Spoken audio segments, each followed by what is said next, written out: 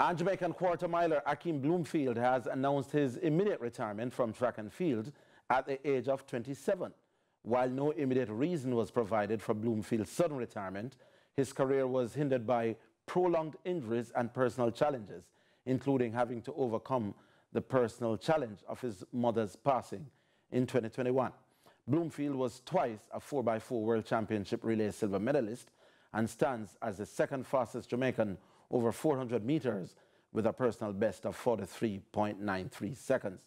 While representing Kingston College, he became the first Jamaican schoolboy to run under 45 seconds after stopping the clock at 44.93.